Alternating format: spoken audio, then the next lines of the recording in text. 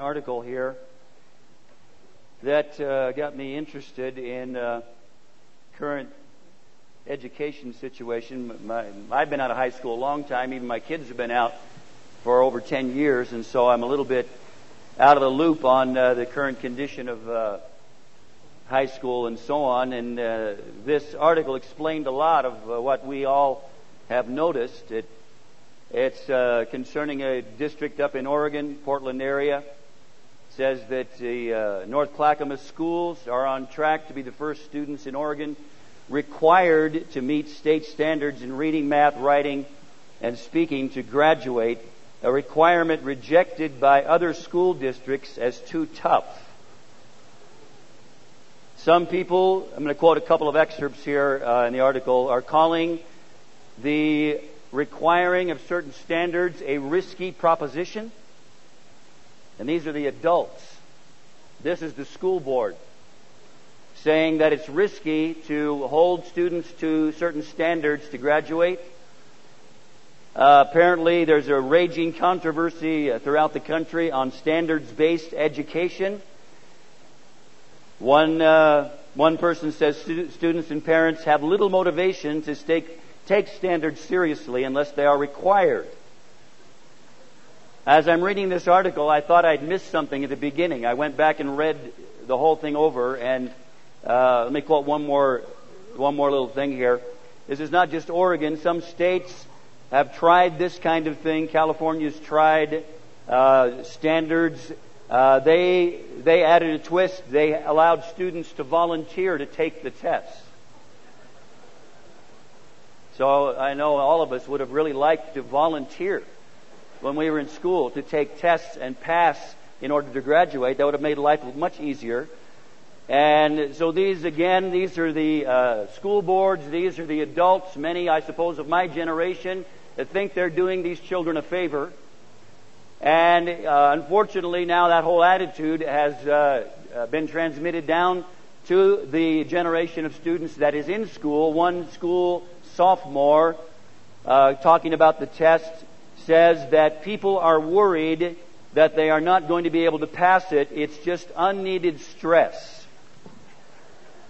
And so that, again, I guess an explanation of why when you go to buy something at a store, the checker can't usually make change unless the computer tells them how much to give you back.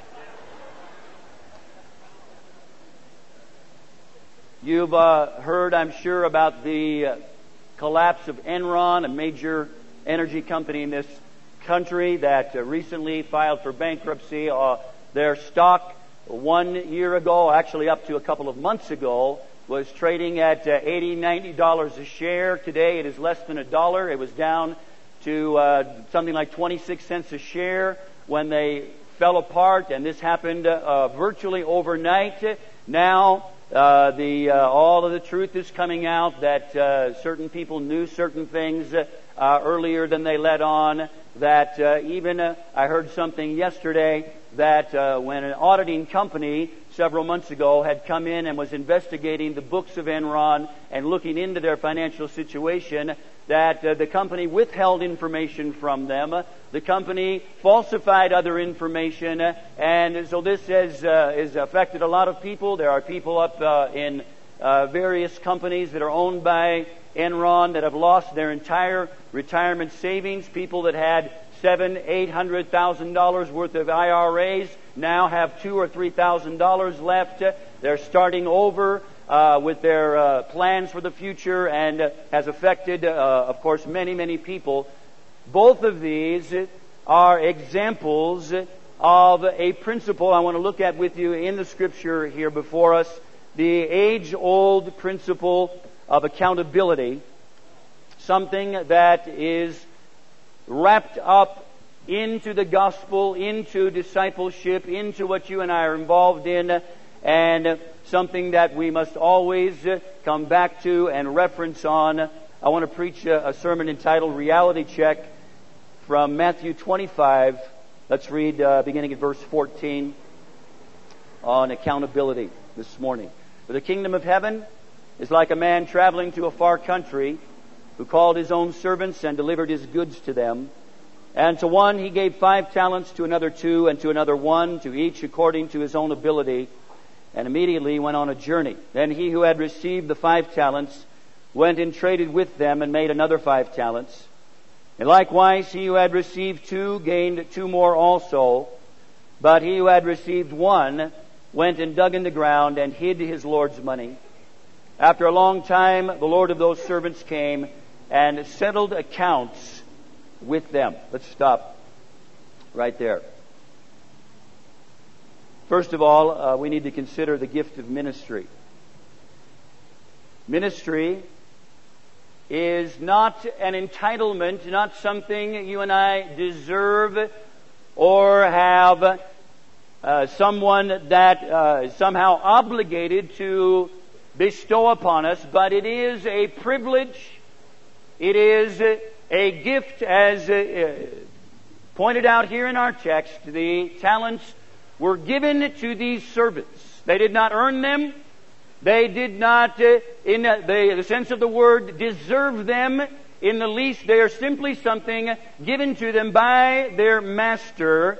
And unfortunately, as we see from high school tests and the attitude I described earlier, our modern culture has obliterated the distinction between something which is deserved and something which is actually earned, and this is causing all kinds of problems in all areas of life. It's true as well in the church. Now we talk about ministry as a gift, and immediately we're set up for a bit of a misunderstanding here, because to use the word gift can be confusing if we look at it purely from a natural standpoint. Because you and I, when we receive a gift, assume that that means no strings attached, that it is ours, it belongs to us. And that's certainly true in the natural realm. Kingdom gifts are different. Ministry, being a gift from God to you and I, is different. You and I are given talents to use in God's service. Every one of us is called beyond ourselves. Every one of us is going to be asked to do things that we cannot in our natural abilities do. God is going to give us that privilege. He's going to enable us. He's going to many times give us the ability to do what He's asked us to do, since it is beyond ourselves. And sometimes, many times, I'm afraid we receive a gift of ministry, we receive that calling, that opportunity, and we immediately begin to look at it in the natural sense and say, well, this is a gift, it's been given to me, therefore it is mine, it belongs to me, I can do with it whatever I will or whatever I won't do, whatever I choose to do. But the powerful truth from our text and throughout the Word of God is that kingdom gifts are always different, because the master who gives you the gift always retains ownership. Verse 27, as you're familiar with the parable here, and as the master is dealing with the unfaithful servant, he makes this statement: so you ought to have deposited my money with the bankers, and at my coming I would have received back my own with interest. And all of these men, even the unfaithful servant to a degree, understood that what they had been given was not theirs exclusively. The master certainly understood that what he had given to these men still belonged to him.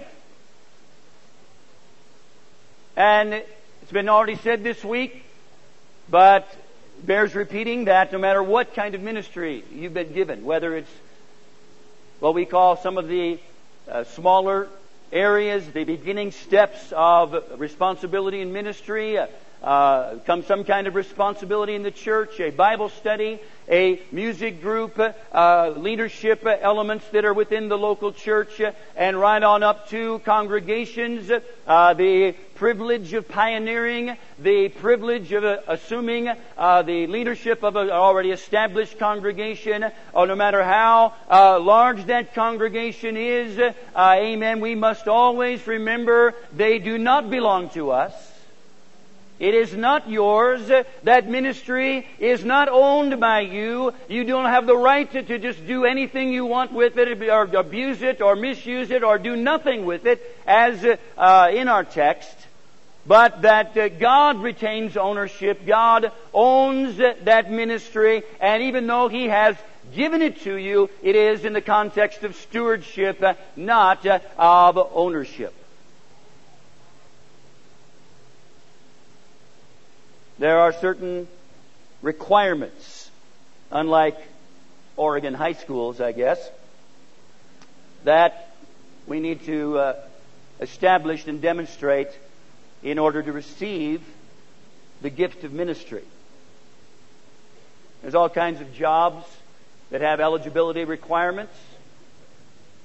There's height and weight restrictions, and some of this, has even been thrown out as unfair and obsolete, and some of that gets to the point of absurdity and allowing people to do jobs that they can't physically do, or they just on and on throughout all of life, qualifications for schooling and so many things that have been set aside in the name of equality, in the name of the level playing field. But in the kingdom of God, the Lord is still looking for people to qualify for ministry and to demonstrate eligibility. And those areas involve many things. I want to touch on just a couple for a moment here. And one of those is faithfulness. Faithfulness is something that we can only measure in the actions of life.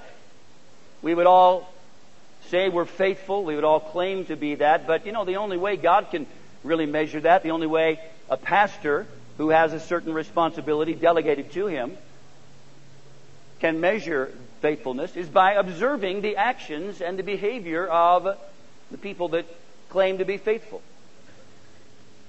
This ties in with character. God's much more concerned with character than talent or ability or any other thing. God's looking for the real heart issues of integrity and loyalty and honesty. And both of these things are observed only over the passing of time. We are talking about a revelation of time, which of course is why the Bible says that a minister should not be a novice, because he hasn't had enough time to demonstrate faithfulness, character issues, and some of those kind of things. And we could go on and on for a long time about eligibility and the requirements and so on. And apparently these men in our text had demonstrated enough eligibility and faithfulness and character to receive what they did and be given the opportunity for more. But what I want to look at here along this line of the gifting of ministry and eligibility is that the master takes the initiative and brings a testing or an accounting to the lives of these servants. After a long time, the Lord of these servants came and settled accounts with them. Time to check that resume. Time to audit the books. How many of you know, how many of you have learned God does that once in a while? Pastors do that once in a while. Begins to take a look at their observable activities, what they have done with what they've been given. That's the only way we can measure these things. That's the only way God can test ministry, test the stewardship, test the faithfulness or the lack of faithfulness. Amen. And as the revelation comes forth here, as it is determined whether they are faithful or not, then it issues on out into further responsibilities and reward and so on. And it is obvious here that there is a need to continue to qualify. You and I really like the idea of a tenured ministry. That once we have qualified, we wipe the sweat off our brow and say, boy, I'm glad that's over with. Now I can just cruise for a while. And maybe in the world it works that way. There's certain jobs like teaching and, this gets abused. There's a certain valid principle in tenure and so on. But it's abused. Once in a while you read about incompetent teachers that are hiding behind tenure and they don't qualify any longer. They shouldn't be anywhere in a classroom. They should be gone. Amen. They should be fired, but they can't. There are all kinds of problems getting rid of a teacher, even a horribly unqualified teacher, because of this thing called tenure. And in the kingdom of God, when you and I decide we want to be tenured Bible study leaders, tenured music group members, tenured this, tenured pastors, we've got problems. We have decided we no longer need to qualify. We no longer need to demonstrate those character qualities, and we did that once, and maybe you did, but God expects us to continue to qualify.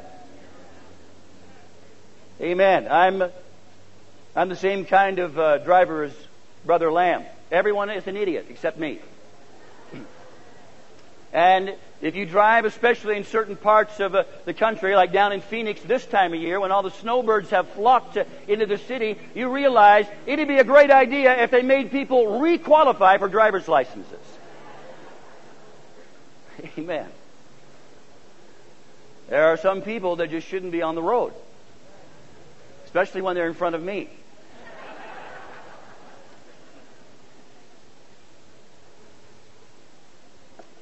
Frustrating, but of course a relatively small minor. We're talking about much more important issues this morning. Many professions require the updating of credentials. Just because the doctor graduated with honors 20 years ago from medical school, so much has happened in the last 2 decades in that field along with every other, that they had better stay on top of things. They have got to continue to understand and know the issues and even qualify. There are certain credential processes that many professions require in order to stay current in your licensing and so on. And so you and I need to, first of all, understand that the gift of ministry is something that God still retains ownership of.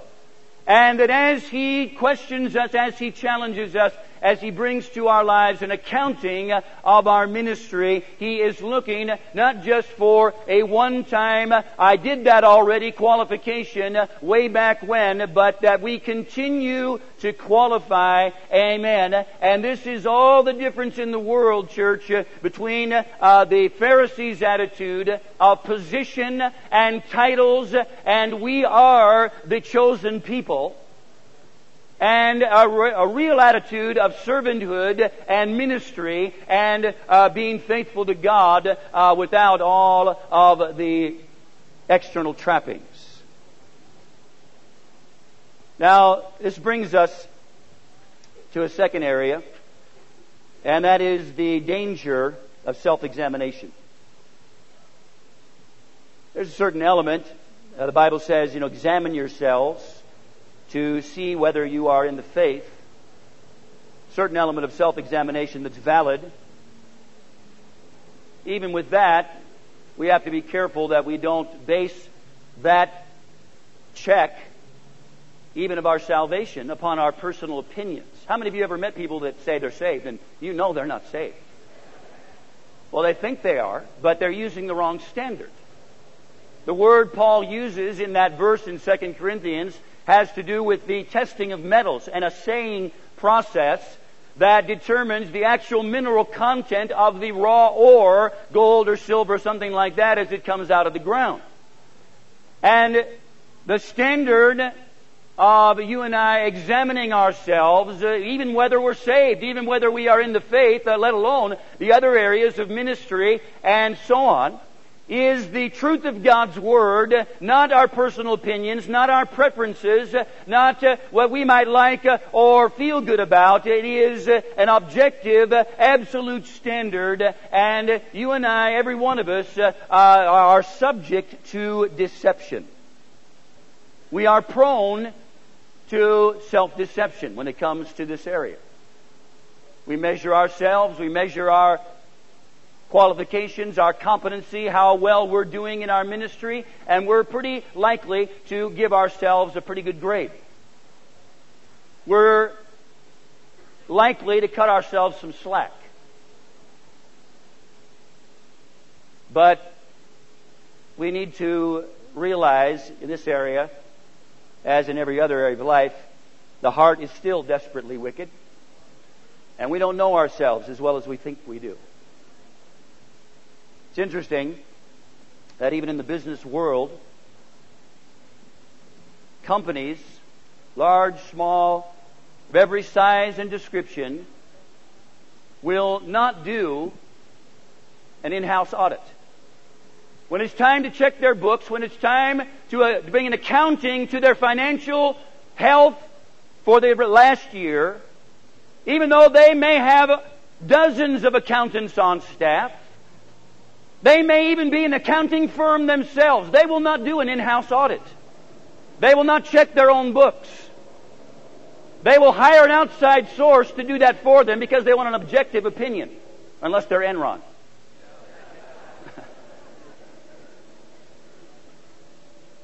Because even with the best of intentions, and we don't always have those, we are prone to error when it comes to analyzing ourselves. Because everything we look at, everything we do in the kingdom of God is viewed through the lens of self-interest.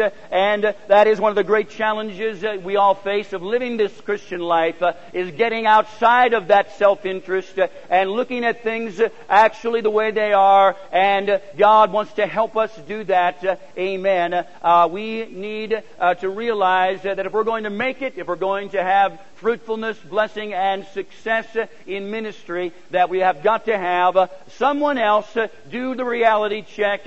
Amen. That accountability has got to be working in our lives, in our churches, because without that, we are going to get far, far off the mark. The servant in our text, you get the impression here that he thought he was doing just fine.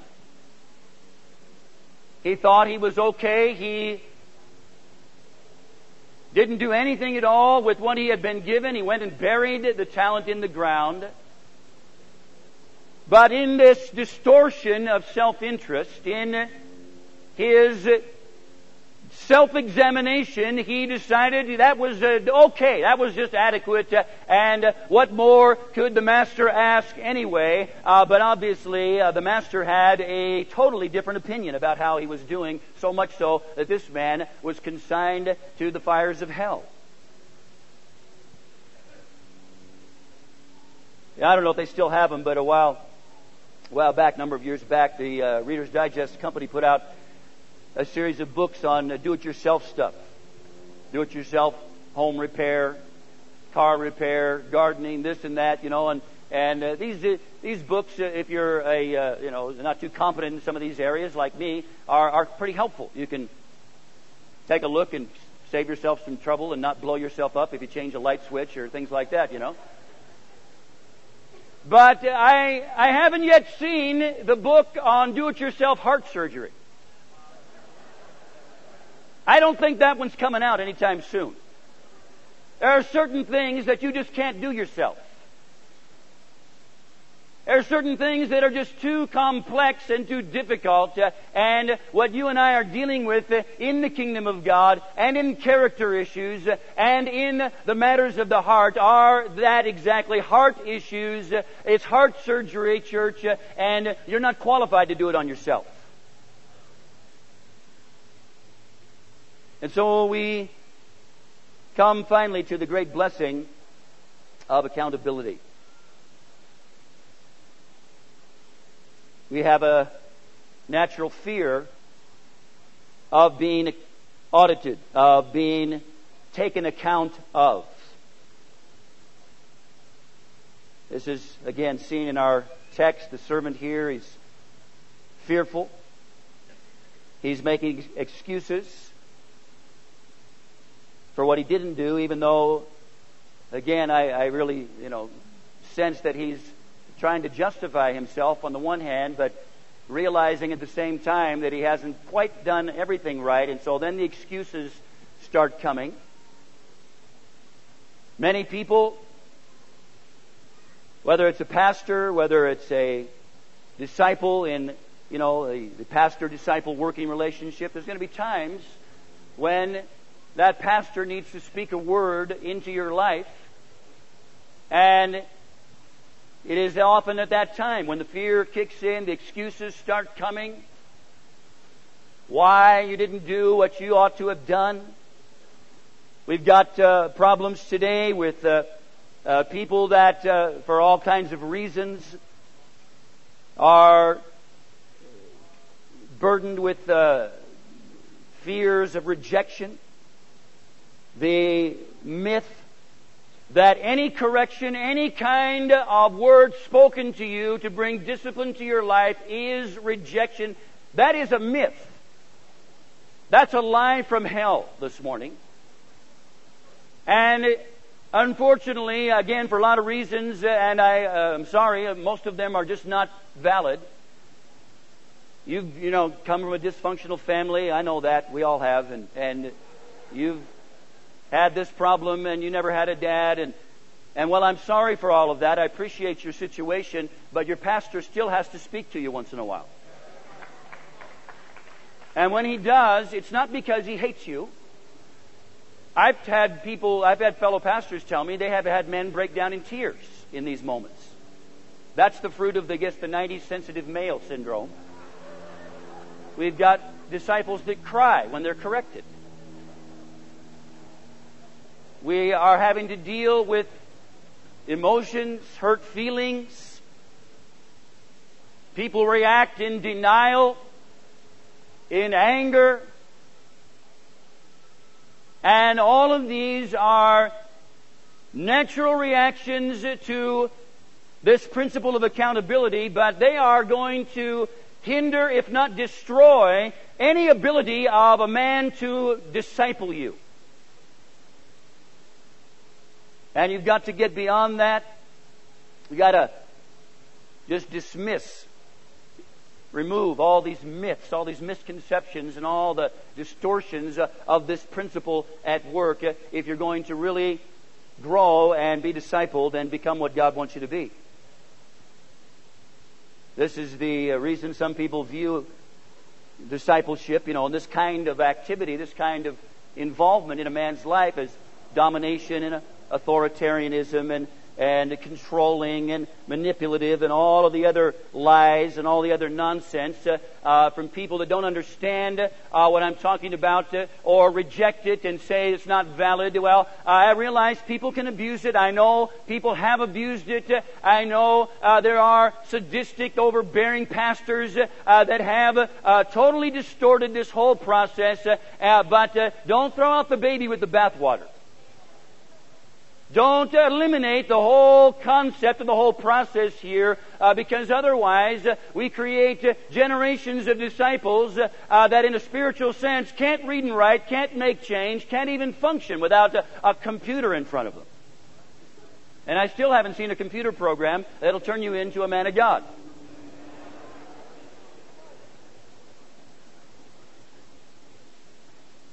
We have to contend with our own egos, our pride. None of us likes to be called on the carpet like this. I don't know anybody that enjoys this.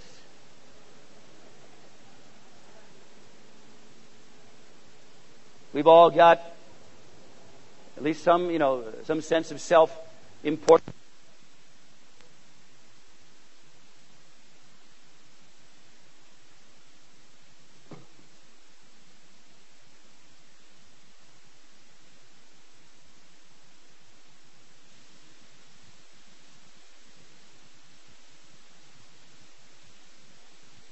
Deal with that, hopefully, and try to keep it in check. You probably won't eliminate it until the Lord comes, but keep it in check, perhaps. I've come to a conclusion over the years. God is the least bit concerned with my image. He could care less about what you think you are, about your self-image, however valid. But it's not. Why even say that? It's not valid. Amen. However crazy it might be, God is not concerned about your image of yourself and the projection of Mr. Spiritual or Mrs. Spiritual that you'd like your pastor and all the rest of us to think. God knows who we are, and God's whole purpose in this area is to demolish your self-image, to bring you back to reality. That's what accounting does. That's what needed to happen to Enron several months ago. They needed a reality check. They're living in a dream world. Amen.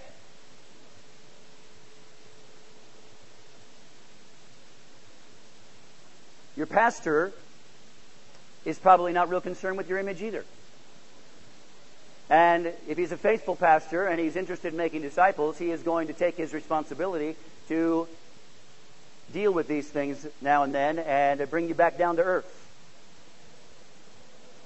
Facing the truth about ourselves is disturbing, but it is necessary. And as you and I, I think part of what's happened in recent years is that many of our men have reached their ministerial teenage years, and they're doing some of the same things real teenagers do. They're being idiots. They're thinking that the old man doesn't know anything anymore, that dad is just an old duffer from the dark ages who has been hopelessly left behind by the world we live in. But like all teenagers, someday learn, usually when they're about 25, he wasn't so stupid after all. And teenagers, you know what your teenagers think is that they're not accountable to you. They think they know enough to function. They don't need anybody telling them what to do. All they need is your money. And your house and your car and, but they don't need you telling them what to do. Because this accountability stuff, that's just for babies. No, the fact is we never outgrow this. No one outgrows accountability. I thank God I've still got a pastor. Thank God I've got not only him above me, but others, many around me that will help to keep me in line once in a while and ask pointed questions like, what the heck do you think you're doing, stupid? Where did you get that idea? That's dumb. Those are all forms of accounting. Reality check. Your wife. Isn't it a drag when your wife brings you back to earth? I hate that.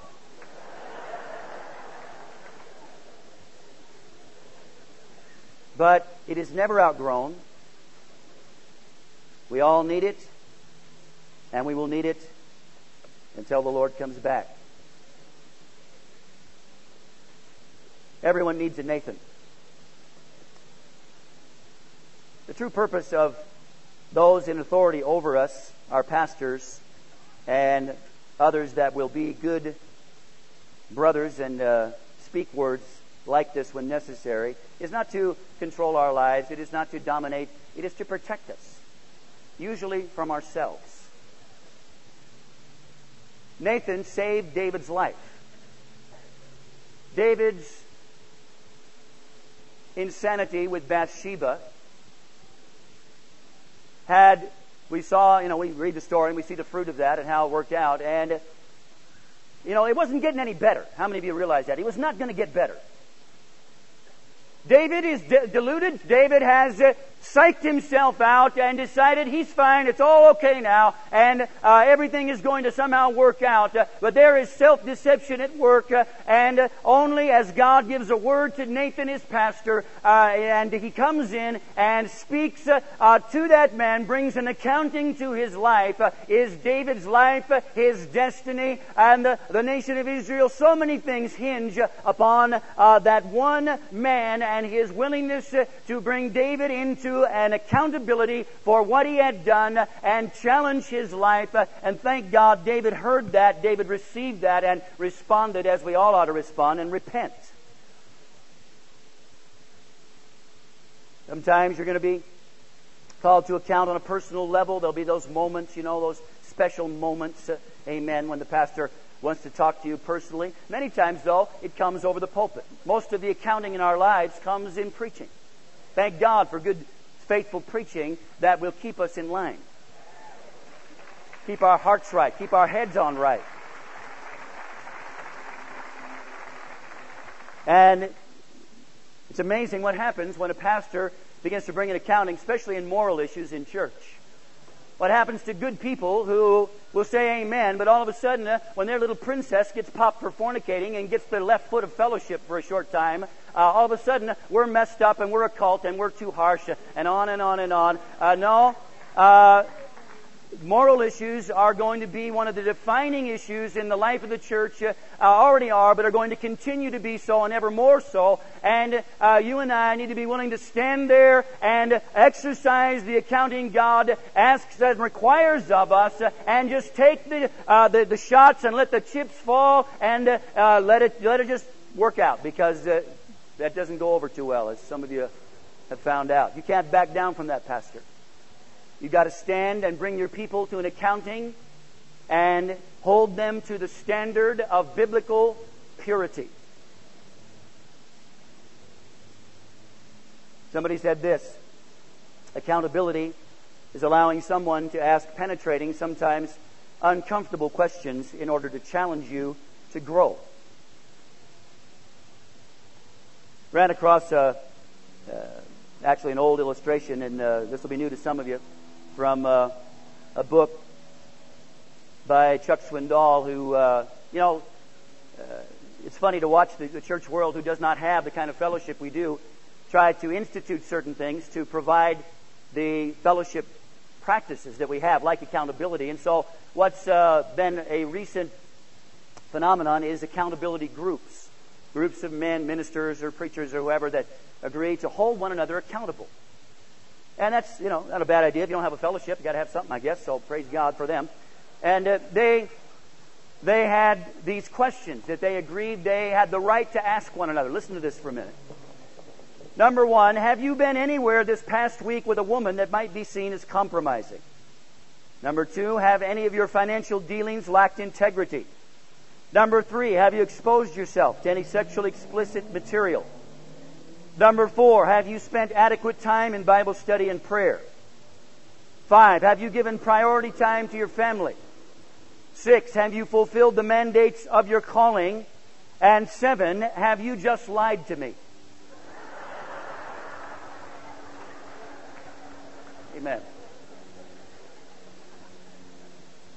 See, they know human nature. That's the way we are. And again, thank God for a fellowship who has incorporated and just built accountability right into the fabric of what we are. I mean, it's part of what we are. It has to be what we are. We are accountable to one another. We are accountable to our pastors. We're even accountable to our congregations.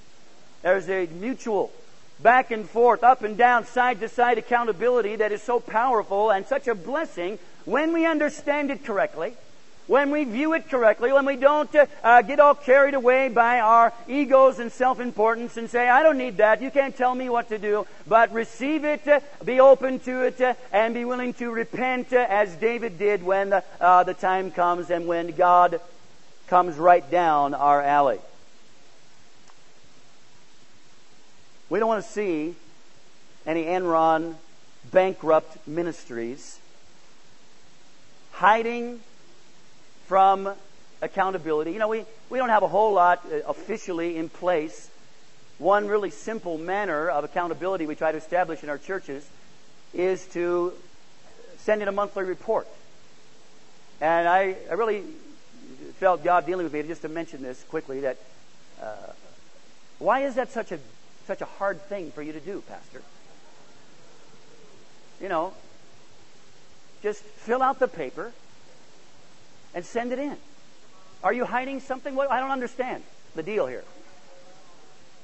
You know, what do you do? Send all your books through a paper shredder before you take out the trash? It's strange, you know. The First Church of Enron, what is it? You know, all of a sudden, this stuff had been going on for a while. All of a sudden, it blows up in their face. And, you know, the owners, the bigwigs, got out selling hundreds of millions of dollars worth of stock over the past 12 months, and all of a sudden it's worth nothing. Wonder how that happens. Well, I've seen that happen with churches, too, and it's a tragedy. We're trying to prevent that. We don't want to see that happen to you. We want to see you make it, and we want to help you make it, and that's why we're going to hold you accountable. And I expect you to do the same to me.